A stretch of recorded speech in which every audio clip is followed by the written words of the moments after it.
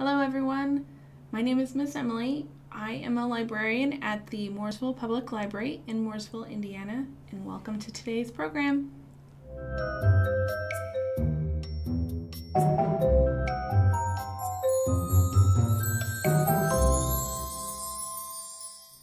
So today we are going to be doing some science with pumpkins.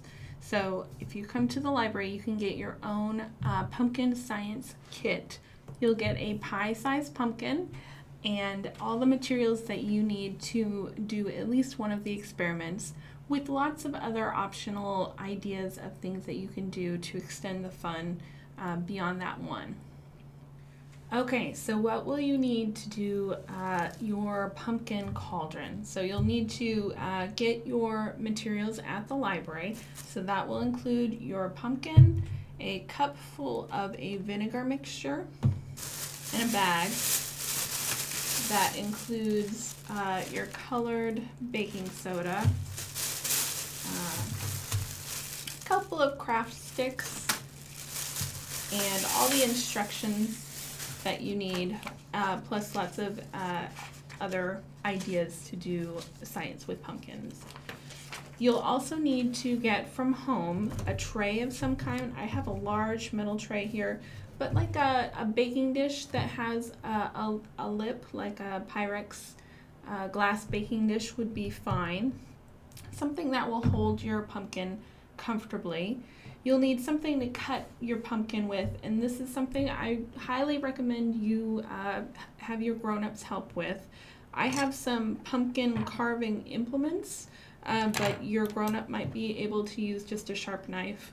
And for this experiment, we're not actually carving a face into the pumpkin, we're just cutting off the top, okay? You'll also want some protective gear. So I've got an apron that I'm going to wear.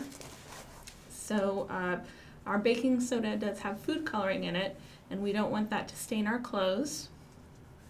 Now, put your sleeves up. I've also got some safety goggles. The chemicals that we're using are very mild, but you never want anything to get into your eyes. So if you have safety goggles, or if you wear glasses, this is a good time to wear them. And then also some gloves. So those will keep that food coloring off of our fingers and help protect us from any splashes. If you'd like to do more experiments, you might need another pumpkin, a large size or a pie-sized one. So you can check the grocery stores. They are pretty available right now. Some food coloring of whatever color you want, vinegar, baking soda, and optionally you might also want some dishwashing liquid. This is a very large bottle, but you're only going to need a very small amount. This is just what we had here at the library. Before you get started and doing any cutting at all, take a moment and observe your pumpkin. There is an observation sheet, investigation sheet in your packet that has lots of questions about the observable features of your pumpkin. So is it wet or dry? What color is it? How does it feel? How does it look? You can measure the distance around it. You can see if it floats or sinks in a tub of water. So try out all of those things before you start your experiment, because a scientist wants to know all of the information about the things that they're starting with before they even start an experiment.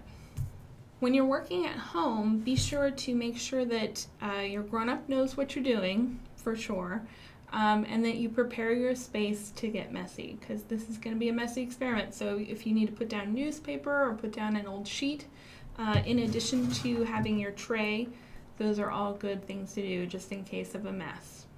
So the first thing you'll want to do is have your grown-up cut the top off of your pumpkin. Okay, so I've got the top off of my pumpkin, and now comes the fun part. Now, the pumpkin is full of pumpkin guts, so that's seeds and these stringy things. Make some more observations and update your paper based on the inside of the pumpkin, which is a lot different than the outside of the pumpkin. and have fun scooping all that out. You want to save that in a bowl because you can use it for other things later. We'll talk about that in a little bit. So you can use just a regular spoon, or I've got this pumpkin scooper here. You might need to make your hole bigger to get things out, but I'm going to put this on my tray. Here comes all those seeds. So slimy part. You can wear your gloves at this point, or you don't have to. None of this is going to be dangerous. But some people like that slimy feeling, some people don't. Either way is fine. Slimy. So you can set aside all of your pumpkin guts and your spoon off to the side, and we'll talk about what you might do with those later. But now you've got a pumpkin that is pretty hollowed out. There's no guts in there, no seeds, and we're going to start our experiment. Okay, now I'm going to put on my gloves to be safe. Make sure I protect my hands. Okay, so you can pour or spoon in your baking soda. Yours will be in a little black bag, but I'm going to start from scratch here. You put a good amount, 2 to 4 spoonfuls, big spoonfuls, into your pumpkin. Woo. And that is a good demonstration of why we want our tray, because things can get a little messy. So you want a good amount of baking soda, break up any lumps that might be in there. I'm going to put 1 more spoonful just for good measure. And your baking soda will already have some green food coloring in it, but I'm going to add some to mine. I'm just going to put a few drops in. I want this to be pretty green. So baking soda is a base and vinegar is an acid, and when those two get together they cause a chemical reaction. Let's see what it looks like.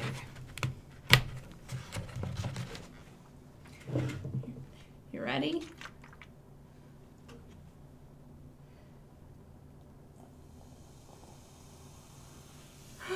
Oh, look at that cauldron bubbling away. Oh my goodness. You can see now, notice what's happening to the foam. The foam is kind of going away and it becomes something like water because the different chemicals are coming together and reconfiguring themselves, and one of the byproducts is carbon dioxide. That's what causes all of those bubbles.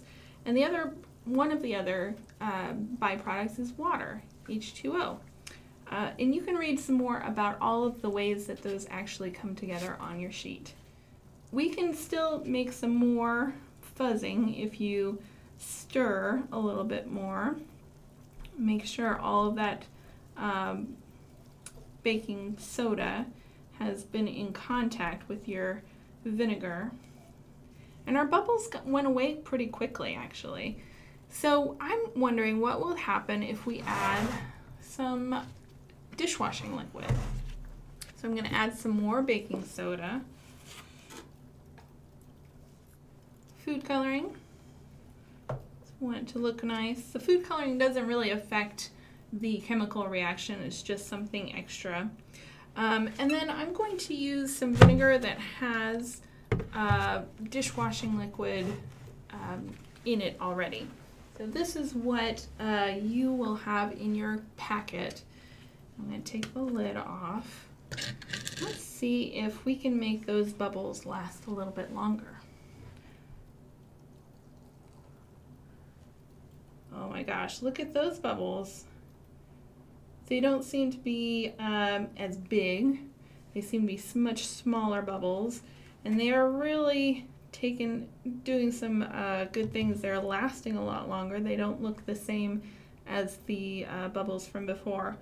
And the reason for that is that our dishwashing liquid makes and holds bubbles. It's stronger than the water that held the carbon dioxide before. So all that carbon dioxide is getting trapped inside the soap, and that is what keeps the bubbles bubbly for longer.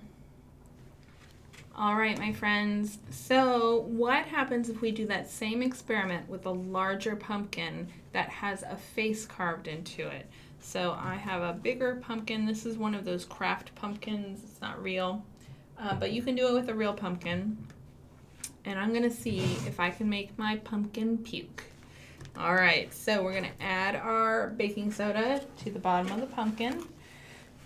Get at least a cup's worth of this. We're gonna do quite a bit more than we did with our little pumpkin. It's okay if you spill a little bit, if you have a nice tray to catch those spills. This might even be something that you do outside. So that is a good amount of baking soda. One more spoonful for good measure. I'm going to add my food coloring to make it colorful foam. You don't have to, it could be white. And now I've got my vinegar that has already had some dishwashing liquids mixed in with it. All right, so are you ready? See if we can make our pumpkin puke. All right, 1, 2, 3. Oh my gosh, there it goes. Oh, look at all that foam. Oh my gosh. It's so foamy. Look at how much is going on. This is a good reason why you need a big tray or to be outside. Blech. I love it. Feel free to stop by the library to get your packet, all the things you need to do the smaller pumpkin, and then some great ideas on your sheet. Has all of the instructions on how to do that, how to do this experiment, as well as other things. So remember our pumpkin guts from earlier. If you saved those, you can save some seeds to plant and observe the new plant coming in.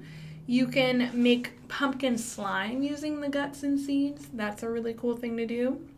There are instructions for roasting your pumpkin seeds. They are tasty with a little salt and oil. If you get a separate pie pumpkin at the store, there's instructions on how to make pumpkin pie from scratch, starting with a fresh pumpkin. I would not use the one that we did the experiment with. You don't want to get any of those chemicals into your pumpkin pie. That won't taste good. And then the last idea is to take your carved pumpkin that maybe you're going to put out on your porch and to start a journal and observe what happens to that pumpkin day by day as it rots. So you'll get to see how nature takes back all that pumpkin, and it's kind of fun to see it like kind of collapse into itself. Very cool. So all of those ideas and are here at the library. Stop by for your packet. Do some science with some pumpkins. I can't wait to hear what you accomplished and how your experiments worked. Still got a little bit more in there. So thank you, and we'll see you next time. Take care.